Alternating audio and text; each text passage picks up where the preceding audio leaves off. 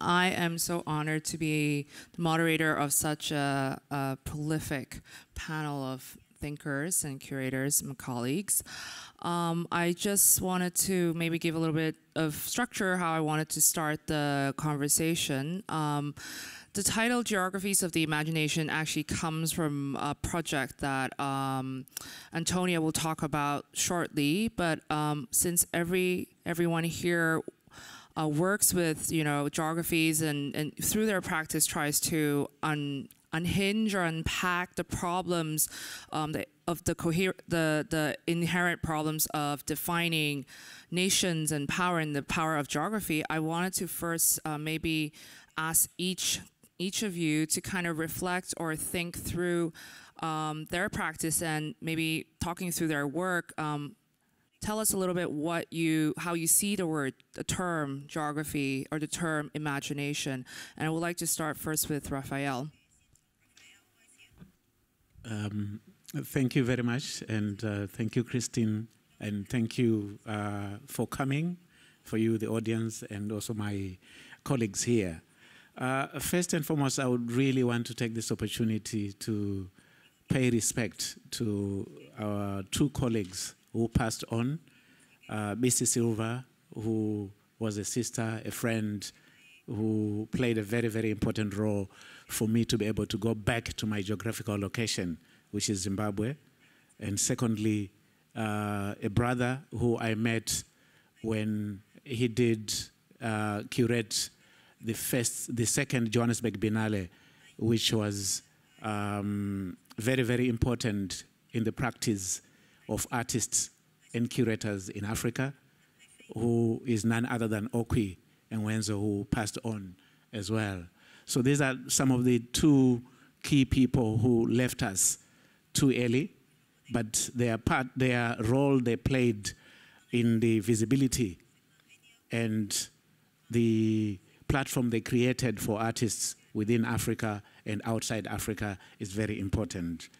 But going back to the question, which is geographies of imagination, and also looking at where I come in my practice. As a curator who works for a national institution in Zimbabwe, one of the key, most important things is to be able to do exhibitions in and outside Zimbabwe. When I was approached on this issue and the conversation, I thought of an exhibition we did in 2011. The first Zimbabwe pavilion at the Venice Biennale in 2011, which was entitled Seeing Ourselves, questioning the geographical landscape and the space we occupy from yesterday and today. That exhibition was an entry point into the Venice Biennale, which has been very, very questionable in terms of the visibility of countries coming from Africa. And I'm sure when Robert Stoll curated the Venice Biennale many years ago, there was a question of why there has never been an African country pavilions at the Venice Biennale. And that really became very, very controversial. But for other curators and other artists in Africa, there was a need for us to be able to respond. Then later on, there was the so-called African Pavilion, which was curated by Simon Jami and Fernando Alvim. So those were some of the interventions that really, for us and for myself in my practice, I felt there's a need for us to be able to speak back to what was being conceived as a country, and yet Africa is one of the largest continents on earth. So later on, when I joined the National Gallery in 2010, I gave birth to the Zimbabwe Pavilion, where we showcased 4 artists, but also looking at how we can imagine ourselves into this space called Venice Biennale. And for a country that is coming from isolation, being ostracized from the international community, how do we enter this imagined space that we're all looking for and that we all continue to question. So that was the intervention that I did through my practice by putting up some of the artists through their practice, which is Tafuma Gutsa, Kelvin Dondo, Mishek Masambu, who is actually showcasing here at Basel in Hong Kong, then Berry Biko. So those were the 4 artists we showcased. Then later on, after the first edition, we continued to showcase artists at the Venice Biennale up to the present, and we're working next on the next Venice Biennale, which will be happening in a month's time or 2 months' time in May, where we have also selected a number of artists. So the imagination that we have as a country that still is struggling from a very, very fragile political situation is to imagine the future and what will be the future for the artists in Zimbabwe and what will be the future for the visibility of African pavilions or African country pavilion at the Venice Biennale, but also looking at what has been created after the Magician de la Terre, which was a very, very important turning point for artists of color, for artists who are coming from the diaspora as well, because the repetitive voice of the diaspora curators, that includes Okwi, Simon Jami, Salah Hassan, Jilan Tawandros, and many others, and including BC, who also departed. They played a very, very important role to look at how African countries can be represented in most of the institutions within the Western metropolis. So for us in the continent, those repetitive voice, we need to acknowledge them, but also the diaspora artists who also are playing a very, very important role for the visibility and the vocalization of why it is important for artists coming from the continent to be able to be showcased in some of these platforms. Today, you see a number of artists who are showcased in a number of biennales, from Cuba to Sydney to Gwangju, but it was also because those repetitive voices played a pivotal role. And for us who are working and practicing in the continent, for us to be able to imagine further and to create platforms within the continent, which include the Dakar Biennale, the Bamako Encounters, which will be happening end of the year, and the Joburg Art Fair and the Cape Town Art Fair that are taking place. And we've got a new baby that is the ArtX Lagos, which is actually a new baby in West Africa that is also creating platforms for the artists to be able to imagine the future and to also think beyond our geographical location. Thank you. Oh, thank you. Well, yeah, I think you pointed out a couple of points I think we can go back to later, like the term visibility, representation. They're very loaded and almost, I would say, double-edged sword that depending on what, how different institutions choose to kind of approach these terms. But we can hold on to that thought, and I think when you talked a lot about the future, I think Natasha would have an interesting, through her projects, kind of maybe give a different definition of imagination, maybe that is not necessarily forward-looking, but more speculative and looking back to an art history or a kind of different kind of art history. Thank you for having us and for bringing us together through the Conversations program, also to Stephanie each year. The last time I was here, I was actually presenting in conversation with Chitish, Khalad, and Hamad, talking about the project at the Venice Biennale, which was called My East is Your West. In a way, it kind of also alludes to the possible geographies of the imagination, brought together an artist from India and Pakistan to co-present at the Biennale.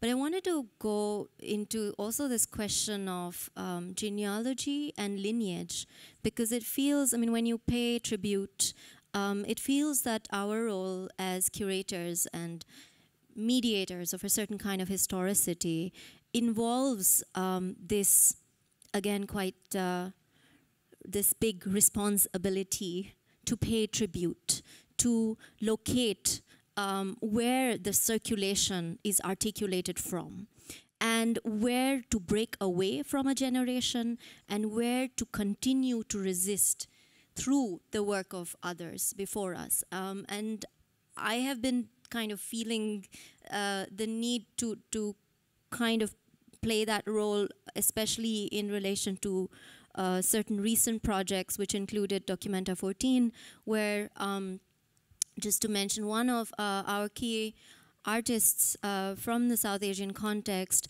was an amazing figure called K.G. Subramanian, who was not only an artist, but an educator, cultural critic. And what we saw by including him was that we were actually including somebody who was a mentor to two other generations of artists who were in the same Documenta. And we also, basically by the end of the edition, he had passed on. So there was this very key work of his called War of the Relics, a 16-panel work, which had traveled around India to several smaller locations. So when you talk about geography also, one is very conscious to think, what are the key works that travel within the place that they are made from? How are they received there? What is their role? And then what does it mean to, in a sense, temporarily adopt them and give them a frame within a global exhibition? So these are actually some of the images that are being shown now are from that work. The other thing I wanted to mention is an exhibition in which I did one chapter along with several other curators, which was called Hello World, Revising a Collection at the Hamburger Bahnhof in Berlin. One was quite hesitant to actually take on this mandate to revise a collection for a big German institution. You know, sometimes you feel sort of maybe, you know, who must do the homework and who should do the revising, and, you know, what does it mean to take on that kind of burden, perhaps, right? But at the same time, having lived in Berlin for some years now, it was a really exciting moment to open up the vaults, the storage spaces, to go into the storage of the Ethnological Museum in Dahlem and actually bring out these modernist artworks from India, starting from the 50s to the 70s, that had just been lying there collecting dust, basically, and to put them center stage at the National Gallery. So in a way, it was like building an agenda. It was like pressing the reset button, but also trying to think about how to create what Stuart Hall referred to as a double perspective.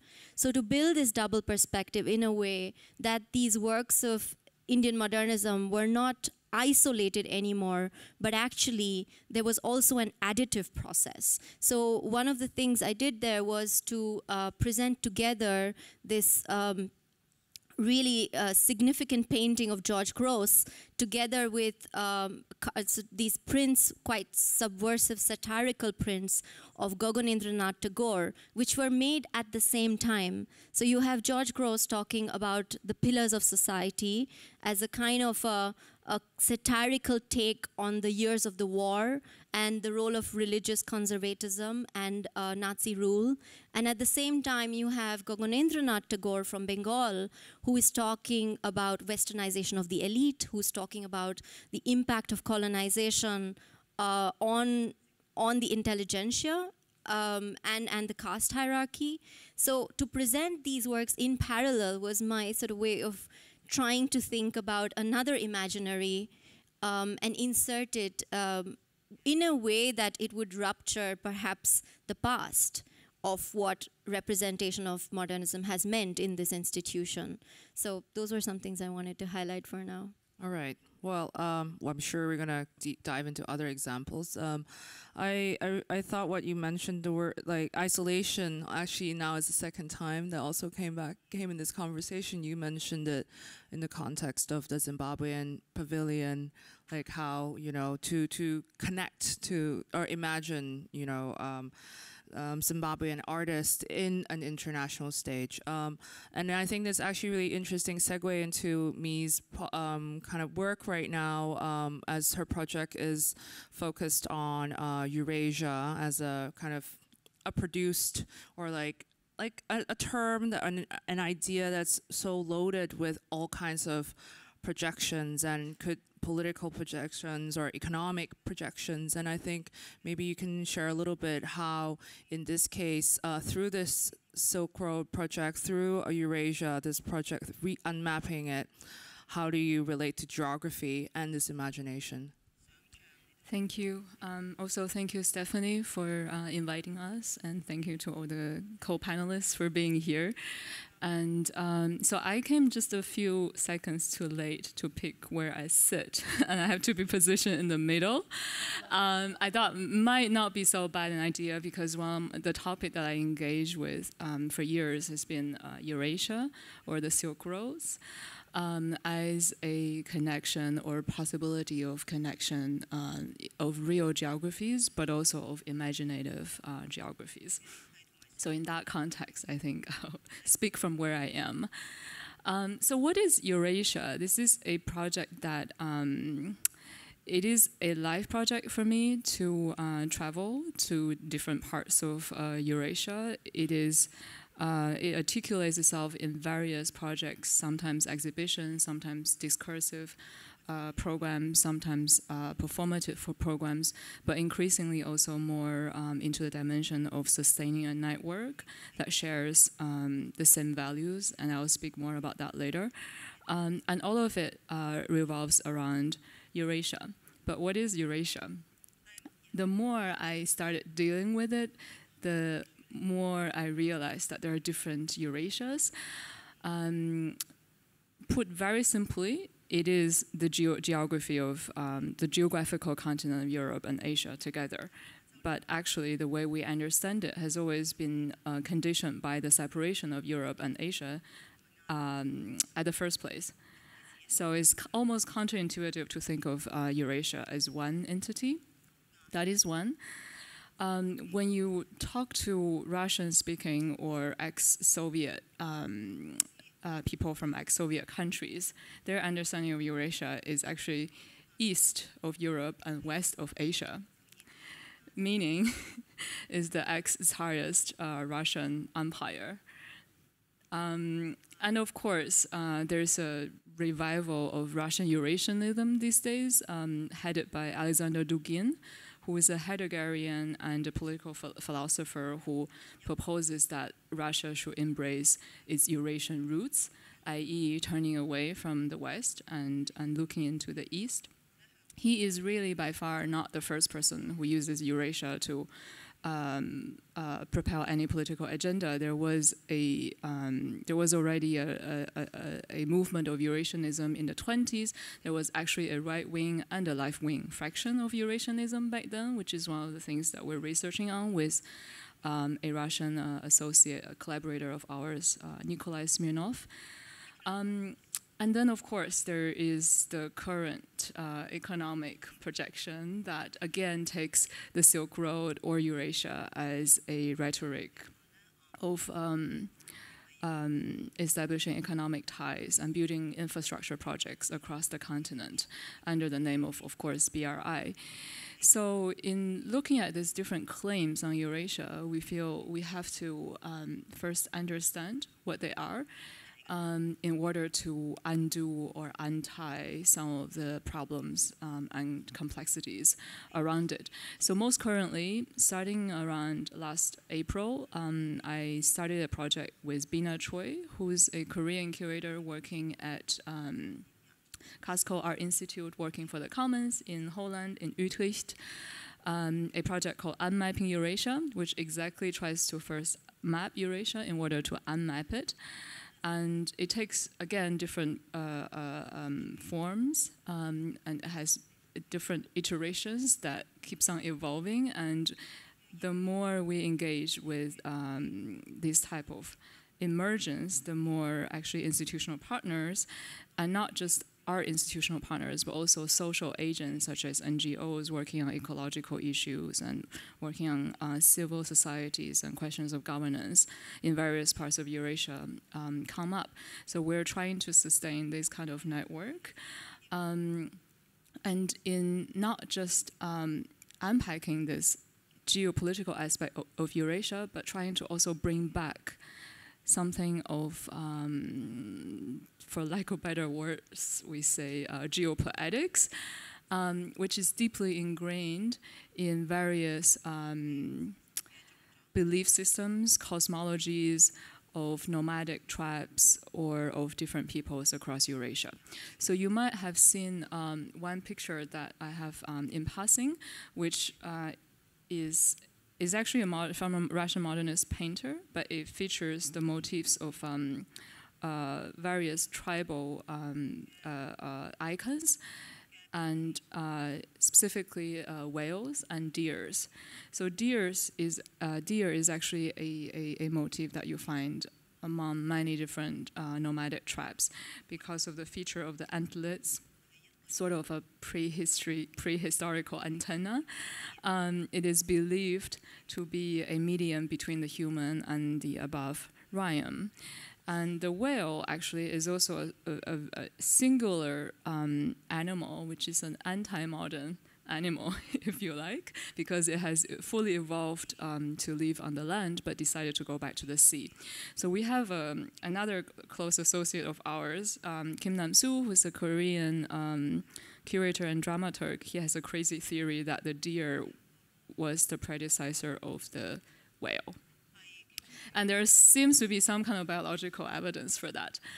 So I'm bringing up this example to give a very different kind of imagination of what kind of network we have actually once had before the space of Eurasia is delineated into nation states, where when we think about network, we're thinking about internet, which has this predecessor of the telegrams, which were actually put in place to serve the British imperial expansionist missions.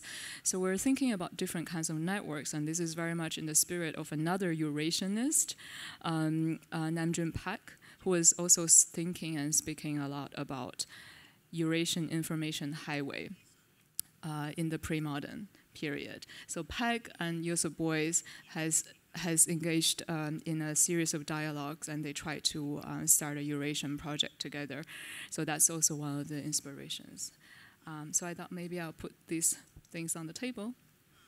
Yeah, I think the notion of infrastructure and network seems to be something that I think all the projects somehow in one way or the other, either through just finding shared affinities or finding like conversation partners, it feels like these projects need its own organic networks or sometimes support, like governmental support or nonprofits, as you're talking about how you're also trying to work with other NGOs to not only with your research, as I understand, to also put it back and offer this research to people who have a stake or power in politics to help create social change in a way. So, but anyway, we can hold that thought, and we can maybe now pass the mic to Antonia, where you can maybe give us a definition or like the thinking behind this exhibition that has defined or is the framework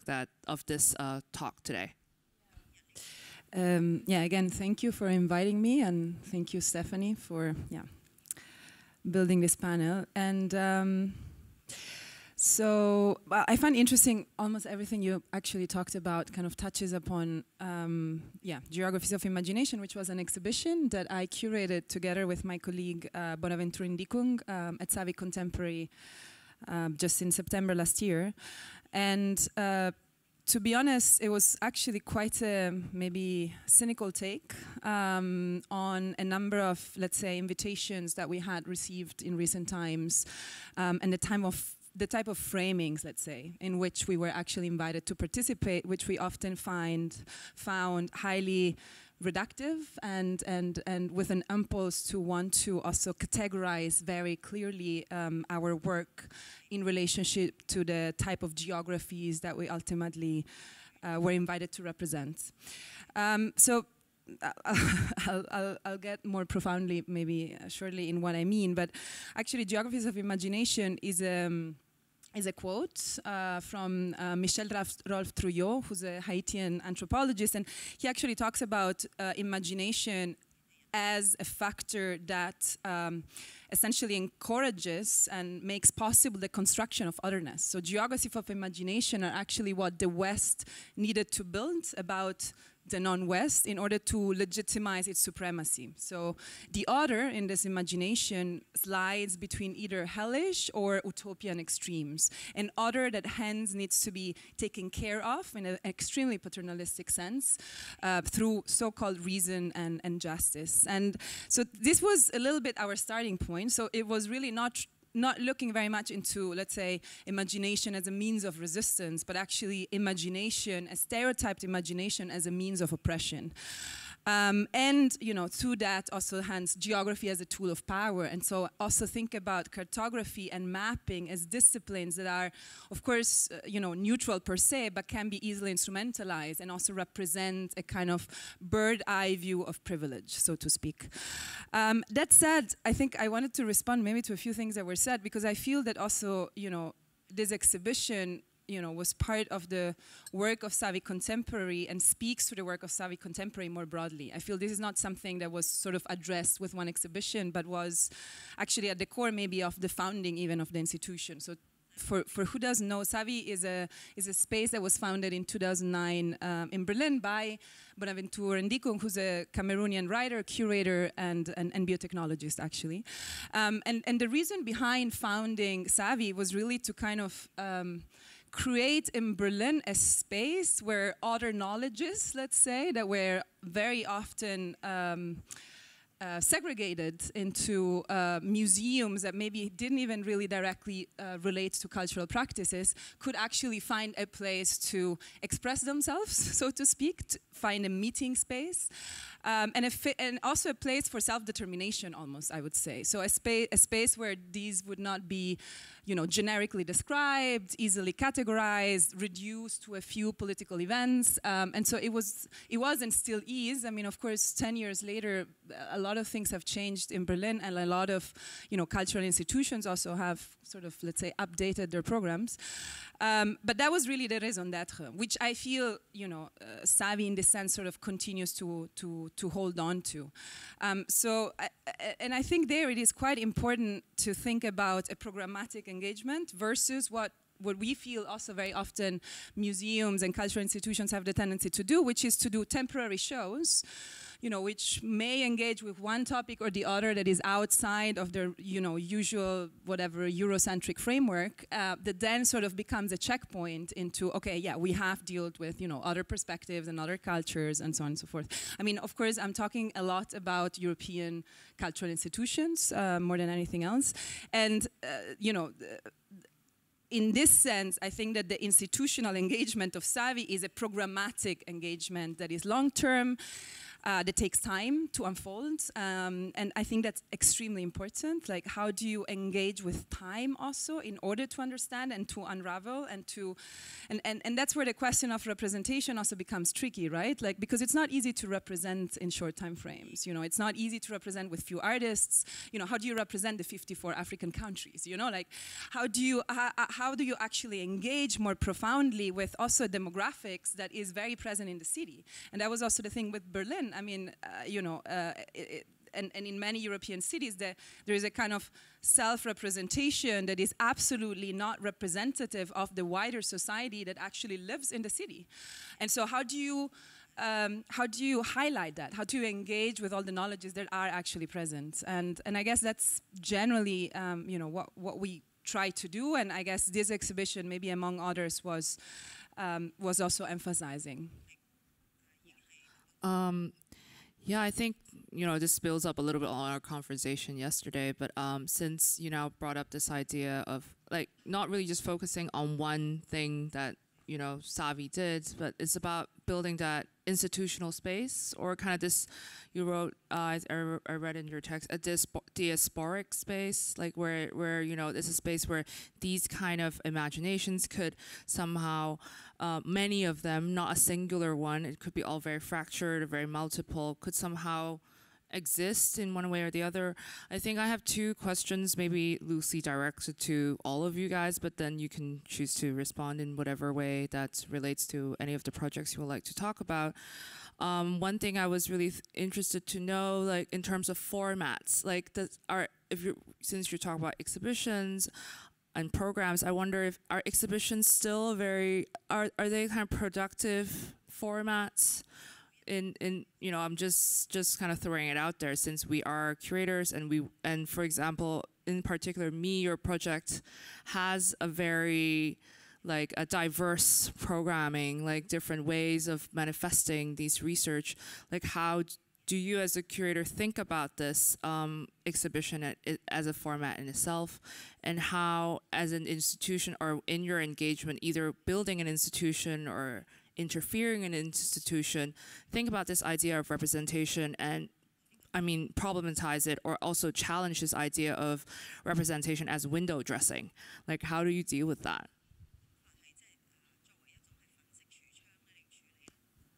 I can go.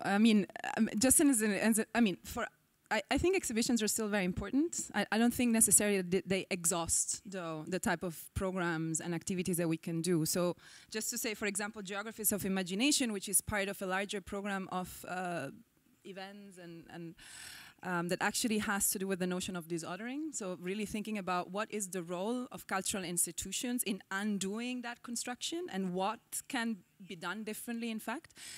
One of the just things that I want to mention is that part of it is actually mapping research in terms of who actually makes institutions and under which terms and conditions. So we're actually looking at the sort of types of contracts and that museums actually provide for their staff and who their staff is. So we're doing this research in Berlin, Vienna, and Brussels, predominantly because of a European collaboration and essentially a European grant.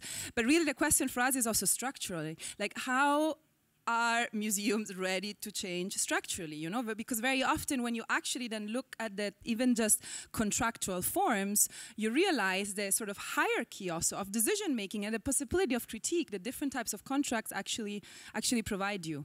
So in general, apart from of course discursive programs, lectures, screenings, book presentations, whatever, panels, symposia, etc., I think it is important to try to think about formats that can be more invasive and maybe even more threatening in a sense, because then, I feel like by unveiling the infrastructure and not just the content that is built on stage, you actually kind of also maybe are more able to understand the relationship between the two, and the possibility of wanting to actually to engage with some of this topic deeply and bodily, if we think about the body of the institution, and long-term versus, short temporary exhibitions. I wanted to respond to that also by kind of putting forth how I believe that exhibition formats are being kind of interrogated really productively, especially in the last few years, where the process of using the exhibition as a mode of thinking, expanded thinking, as a mode of assembly, is becoming more and more part of the framework, really. So, as a kind of a recent example, at the Gropius in Berlin, where I'm associated under our current director Stephanie Rosenthal, one of her first questions was, how can this historic building in the center of Berlin, with its history of being a divided city, how can it be opened up to the public in a way that so part of the building can really be a place of gathering, and you don't have to pay the ticket, essentially. So she made this big move of inviting an artist to take over the Lichthof, the atrium, which is currently Shiaru Shiota. And we just saw how in a day, basically, when the doors opened, without this restriction, it was not only an exhibition space, it was also very organically a public space, a civic space. And that felt like a kind of a physical shift. So it's a moment for institutions to really make those changes in a sustainable way, but also in a way that, you know, one has to say, if not now, then when? And also, in terms of, at least in my own practice, the kind of what does it mean to journey with thinkers is something that I'm constantly asking. So what does it mean for the exhibition to have these kind of companions who may be writers, poets, anthropologists, who have other kind of modes of knowledge making? How do they actually travel with you? How do they intervene within your exhibition making process? This is something that you know, is a big concern. And it was also the case with Documenta 14 with Paul Preciado and other collaborators doing the Parliament of Bodies, where it's still a format that will travel. It's still a kind of staging that has such an intimate yet a kind of strong residue that people are still using that kind of model to gather in the city. So I think it's an excellent discussion point, and I also admire the contributions of the colleagues. So yeah, so in the engagements in largely in European institutions, and I think maybe also starting now with certain in Asian institutions, we could afford such a space of openness, of, as Natasha put this, modes of, exhibition as modes of assembly and modes of expanded thinking. I would just put maybe a provocation on the table. Is there a way for us to put on equal footing this mode of engagement and a very different kind of practice in a context where there is not a contemporary art center, right? So I'm talking about specifically of this vast span of space, somewhere starting from, say, Ekaterinburg eastward until you reach Vladivostok. There are, and we go all the way to the North Pole and down to, say, the steppes areas of Kazakhstan. If you take out Kazakhstan, there are about 3 contemporary art centers in Ekaterinburg, one in Tomsk, one in Krasnoyarsk, one in Vladivostok, so 4. So what do you do in that space where it's almost, I don't want to relativize it and say that people need a different kind of approach to art just because the infrastructure is lacking, but you do need slightly different sensibilities as to how you approach that community. So there, for example, in Novosibirsk, we have a colleague who does things that are kind of not presentable in the in the Western art institutions. So, i.e., he would be doing children's theater. He would do public art. Actually, that's him, Anton Kamanov.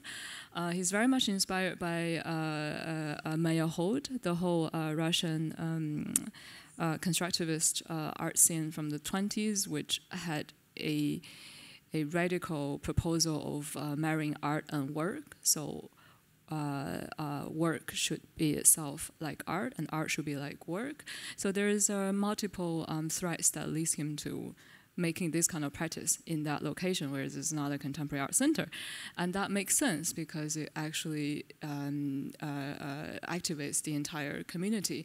And then I also observed him moving at multiple levels, so he would engage with the community in a very grassroots level, but at the same time he was able to, since the city just got a leftist government recently, he's also able to mobilize the government, the mayor, at a very top level of cultural policy, and not losing actually either aspect. So I think that kind of engagement is in a place, in the absence of infrastructure, is certainly that's something that we can learn from, but also may provoke our modes of engagement in the future. Thank you very much. I just wanted to come in terms of the exhibition formats and how, let's say, our geographical location in the continent, how we can look at what is happening elsewhere and be able to look at our own situation, how we can change. But I'm sure most of the exhibition formats that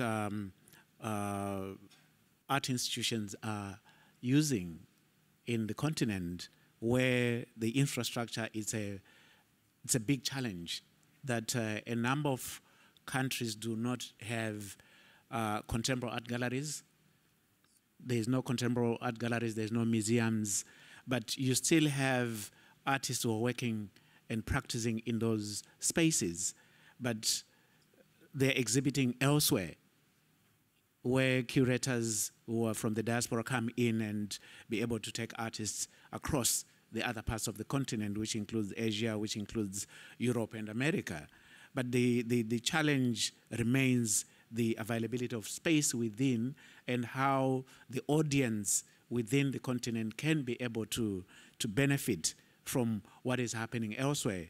A number of exhibitions that have taken place abroad, they've not been able to come back home to the local audience. But I would like to mention events that are taking place that includes the Dakar and the Bamako, and a project that is happening in Cape Town, which is called Infecting the City, which to me is a very important intervention where art is not available in most public spaces, but Infecting the City, which is a public art festival that happens in Cape Town every year, it provides a model that other countries in the continent can be able to emulate.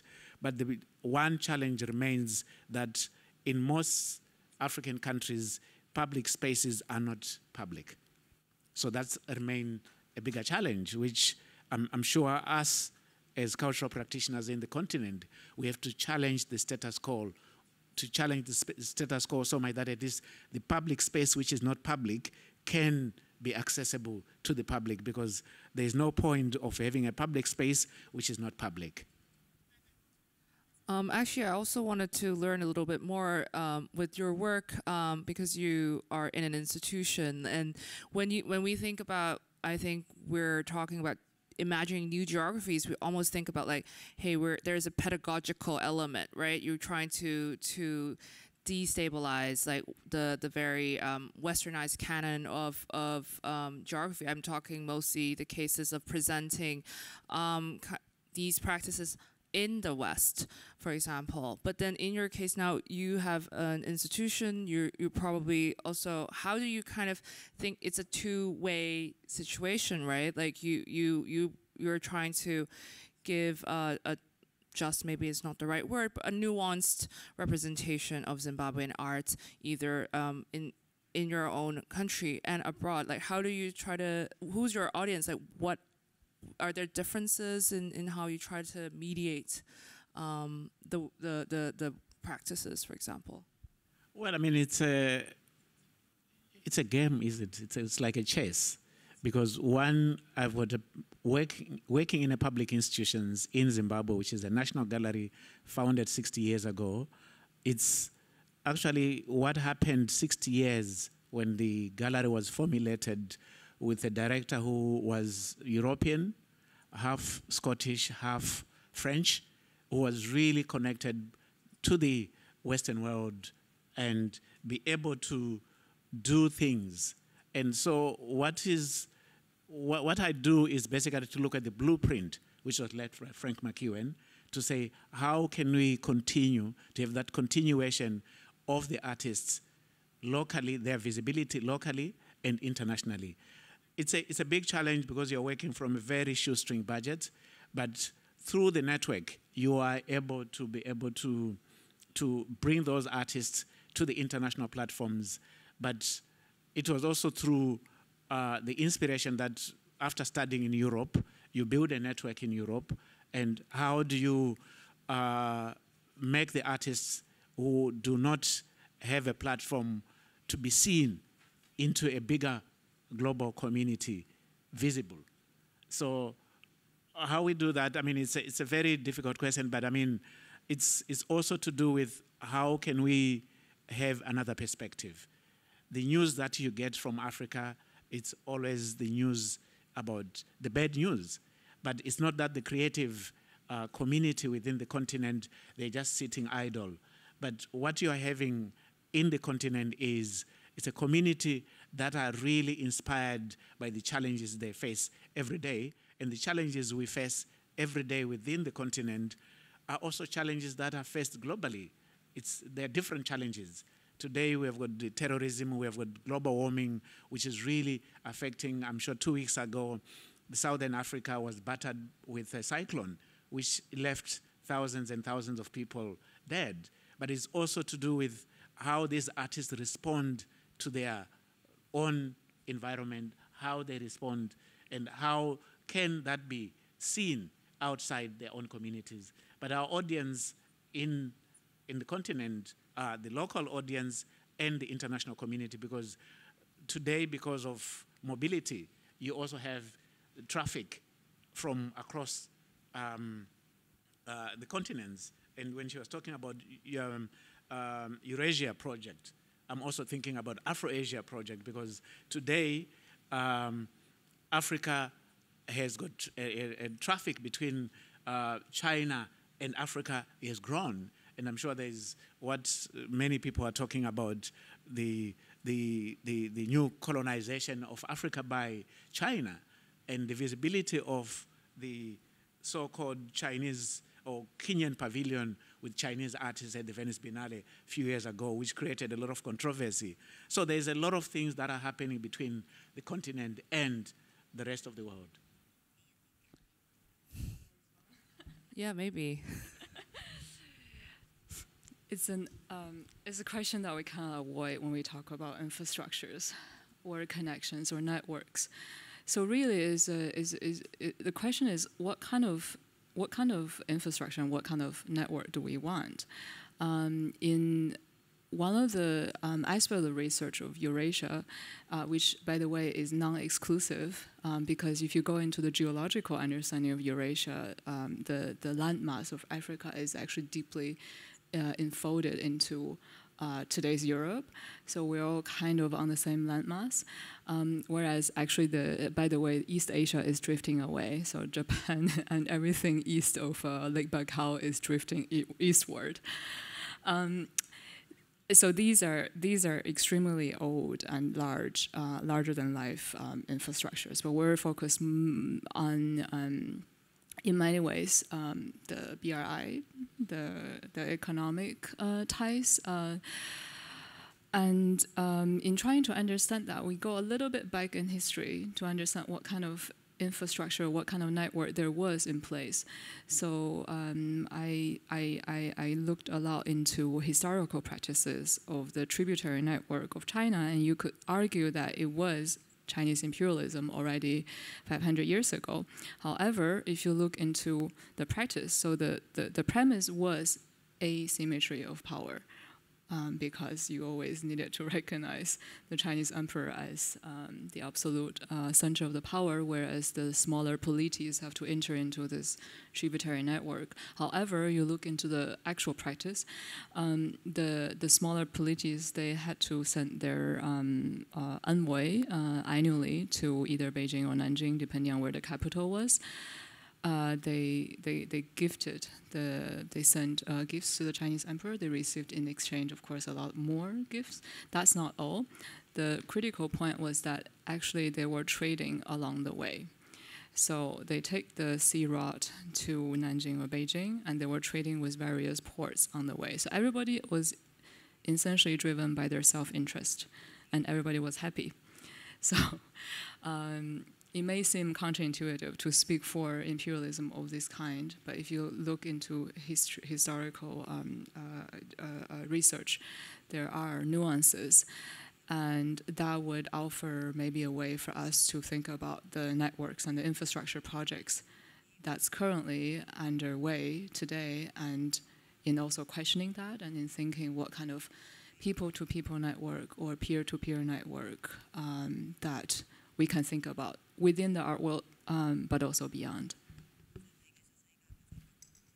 Maybe this is a moment I could ask Natasha to talk a little bit about the film you produced, talking about these, networks, how through your practice or your work with other artists to kind of like really highlight events that are maybe not singular, like how, and also maybe later then Antonia can talk a little bit about the timeline project that was also in the exhibition at Savi. Yeah, I felt it was also perhaps relevant to highlight on this panel Naeem Mohamed's project, 2 Meetings and a Funeral, which was commissioned with Documenta 14, and I worked very closely with Naeem on also what it meant to construct this kind of film that had anchored itself around this sort of 2 strategic historic points, which is the 1973 non-aligned movement conference in Algiers, and then the 1974 meeting with the Organization for Islamic Cooperation, while Bangladesh is struggling for UN recognition. And it's in one of the protagonists in his film is Vijay Prasad, who says that the third world is not a place but a project. And this, in a sense, Naeem as a filmmaker, artist, looks at this project not in its kind of, not as sort of optimist glorifying it, but actually really trying to understand again, like, what is the timeline that circulates as part of these meetings, what could possibly happen behind the scenes, but also what is staged before us in terms of which leaders speak in what kind of way, what mode of address is put on the table.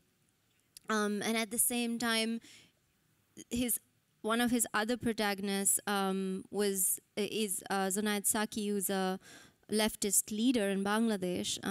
So what I really enjoyed about this kind of, let's say, creating a kind of cinegeography, as perhaps Kojo Ishun would put it, is that it locates itself in the present while arguing for certain kinds of unresolved yet crucial solidarities.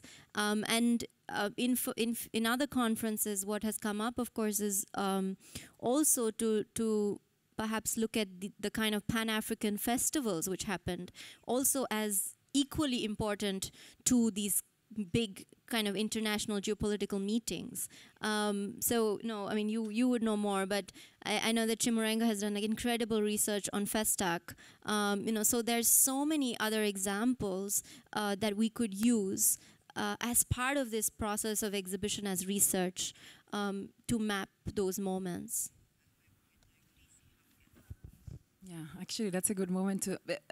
So there are images sometimes there about the timeline that you were talking about, which was essentially a kind of non-linear attempt to create a sort of cartography of major new, let's say, geographical constructions, more or less of mostly the 1800s and the 1900s.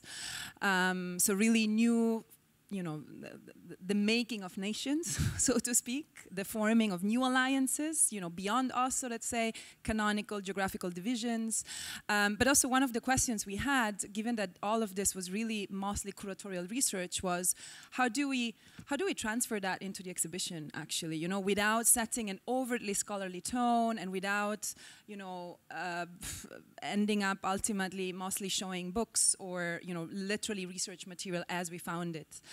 And that was actually quite a challenge, and that's why then we use ourselves the mapping actually as a tool to showcase research that then was related to cartographic projects, actually. And just to respond to a few things also that were said, actually one of the main projects that we were looking at was actually the notion of Eurafrica. Also through the work of artists, including, for example, a beautiful piece by Heba Amin, who was actually looking at this type of, technocratic fantasies of the beginning of the 20th century, in which literally, the idea was to literally merge the two continents. And so, particularly, for example, a project by Hermann Sergel, who was actually a German engineer who basically wanted to sink the Mediterranean and make of the two continents one place in a kind of extremely pan-European ideology, but also actually the huge role that Africa played in the constitution of the European Union. And so hence how a sort of coordinated exploitation of the raw materials that Europe lacked was understood as a central aspect by which keeping peace within the European Union itself and within European powers. So actually the Conference of Rome, I think it was 56, was quite an 1956 was quite an important starting point for us. Because also what we wanted to highlight, of course, was thinking about the locality in which we were, which was Berlin, and hence we were like really trying to, to also question in that sense also what the so-called borders of the European, these sort of invisible borders of the European actually are, of the European Union. So looking, for example, also at, the massive amount of money that, for example, Germany is pumping into Niger, to create a kind of new invisible border there, new forms also of border monitoring technology and how those kind of increased and developed in the last sort of 200 years. So from actual walls and partitions to new invisible softwares and so on. And then, maybe to respond also to the question of the exhibition, I think also that maybe what we mean with exhibition is something that needs to be constantly negotiated, and depends, from place to place, and of course also what publicness means and what public space means. Follows the same logic, Also, can we think about public space, and this is something maybe that you did also already, for example, in Documenta, like, can we think about radio, as a public space? Can we think about newspapers, for example? Like, how can we expand also the notion of public space and of exhibitions, which anyway is something that has been done since the 70s. So how do we reactivate, let's say, those forms, maybe in times in which the white cube is also extremely predominant again? Yeah, I definitely agree. I think the question about the exhibition as a format is just like, I just wanted to bring it up in a way that how we are mindful of the responsibility of representation, which I think through all your projects, you very eloquently also like display and articulate that. So I think it's just the notion of curatorial responsibility, which was just the terminology that just also came up in our conversation. Like, how do you use that, position, and how do you decide to show what, and what kind of ruptures you're trying to create? So I think that was, I think it's very evident in all of your work that you're constantly also questioning yourself and your position and the kind of platforms that is available to you and resources. I think that's also quite clear. It was very funny when when I talked to me before the presentation, this conversation, you talked a little bit about just also tying into what you said about sensibility. I think for Natasha, your project, you also talked about genealogy a lot, and I think in your contribution to Hello World, how do you consider this juxtaposition of different sensibilities of artistic styles, it kind of trying to interfere with this kind of Western canon of art in itself? Because I know that you're very interested in trying to break that boundary a little bit. Can you talk a little bit about it, like in terms of in your approach?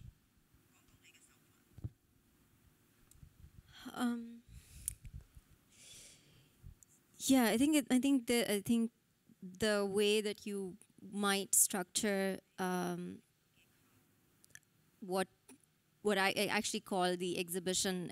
My part was not called Hello World. My part was actually a your response contribution to that. too, yeah. But it was called Arrival Incision, Indian modernity as a peripatetic itinerary. And so it was actually more thinking about incision as this sort of literal cut that departs and that makes way at the same time, as a suture in a sense later.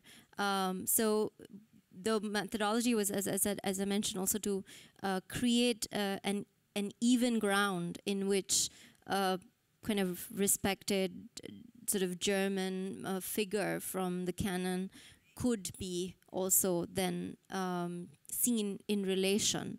So, I mean, so what does it mean to actually see in relation in terms of exhibition making? So one of the other strategies has also been to kind of break through the kind of timeline of the modern. And one of the strategies also within the same exhibition was, for instance, to bring in sculpture of an artist like Mira Mukherjee, who trained in Munich, but who was for some reason not part of this collection, to bring her into the collection alongside a mother goddess figure from the collection of the Ethnological Museum, which was actually brought in by the same archaeologist who created this modern Indian art collection. So the vision of the archaeologist, in a sense, had brought together all of these paintings from the 50s to 70s, but the museum had still wanted to keep the separation between antiquity and the modern, and I felt that that was somehow a kind of an injustice, and it needed to be seen in the same frame.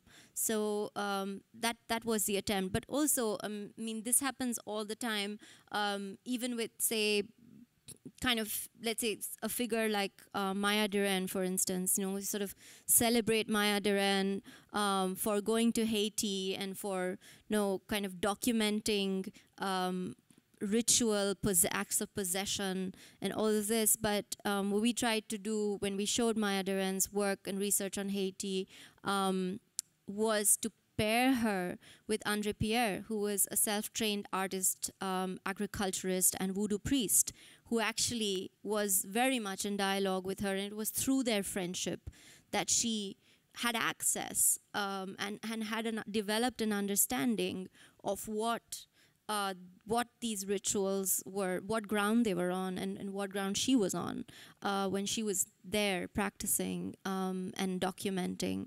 So those are some examples, perhaps, of working in this way. Me, maybe, because can you talk a little bit about your soul presentation? Because when we were chatting, you talked about how you were juxtaposing different forms of shamanistic knowledge that emerged from your research in this Eurasian project, and how are you also very carefully presenting it, because I think there is a danger when not contextualized in a proper way could have been seen strange kind of appropriation or exoticizing these kind of practices. So maybe you can talk a little bit about that project. Yeah, I also really appreciate just what Natasha put in place. I think in connection to Maya Deren's project, one of our starting points is, of course, the Eurasian project of Use of Boys and Namjoon Pak. And of course, looking back, we could also question from the perspective of cultural appropriation, was Boys actually consciously constructing this Tatar myth, and does it involve cultural appropriation in it? And then the question of sensibility actually comes in, because when looking back at the 70s and being mindful of the social context, it was very much of a moment of Germany having this Wirtschaftswunder, everybody not working through the past of Nazi history, but very much engaging themselves in the building of the nation. So that's when Boys and a lot of these artists actually decided to look for other forms of knowledge and in a way to escape Europe. Right, so there are interesting, I think, dynamism in that era, which also should be considered when we try to evaluate what he was actually doing.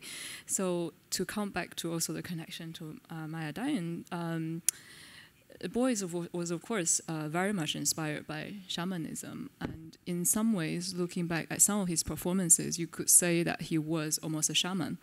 But the question is really, are you able to convey that through the documentation of the performance? Or through the video documentation of a shamanic ceremony. It seems to me that also this comes out of personal experience. It comes from engagement with artists who have similar personal investments in this kind of research. It seems that it takes a door and a key. Sometimes you have the key, sometimes you don't have you have the key but you don't have the door. Sometimes you have the door, you don't have the key. It really takes this sort of synchronization for something magic to happen.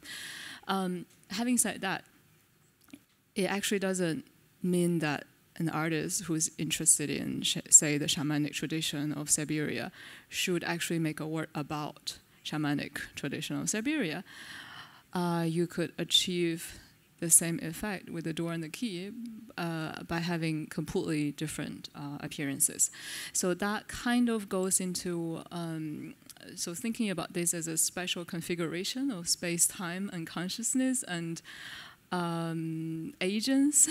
That was how we put together the program for Seoul as part of Unmapping Eurasia in the first iteration last year. The project has a title, Eurasian Steps. It's a play on words because we have first the steps as in taking a step, and in walking the body of Eurasia, which we took the inspiration from Boyce and Pike, but also Eurasian steppes as in the steppe area between the taiga and the dry and mountainous part of Eurasia continent. And the exhibition, or it was a walking exhibition, was configured as such that you have artists as storytellers, and in some ways catalysts, walking with a group of audience through a few selected spots or on 3 different routes through the city of Seoul. We departed actually from the birthplace of Namjoon Paik, and went through a mountain route, a water route, and a culture route.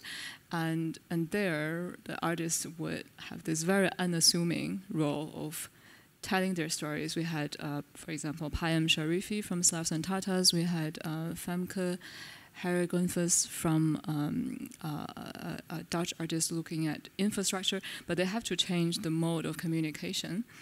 And as we spent, the first day was spent doing this walking, and the second and third day we went into a very remote part of Korea where you have an anarchist Buddhist temple and an anarchist Buddhist monk. So we spent some days in that setting reflecting on Eurasia and reflecting on our roles as artists and curators. I see that we have very little time left. Just wanted to open it up to the floor in case there are any questions.